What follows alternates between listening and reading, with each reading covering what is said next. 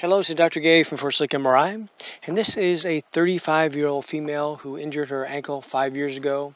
She's had continued pain since the injury, and the pain is over the posterior lateral aspect. There's a little thing here, a vitamin E capsule we put over the skin.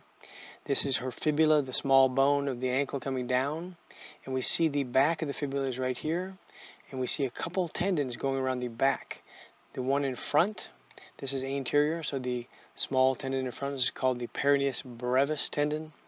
The one in the back is the peroneus longus tendon, and both of these look nice and normal on this view. We note that there's some faint, low signal coming obliquely through the fibula.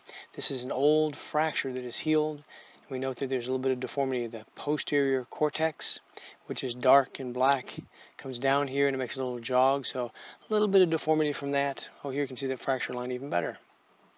And it does push these tendons backwards, so that may, you would think that that may cause some irritation or abnormal stress on the peroneus tendons, but they look pristine. They're nice and normal in signal.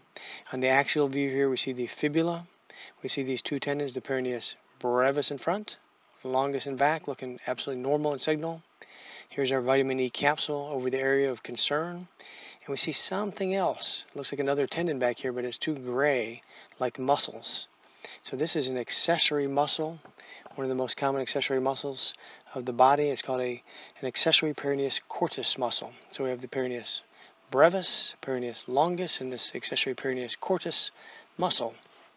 It's usually behind these, and it comes down, down, down.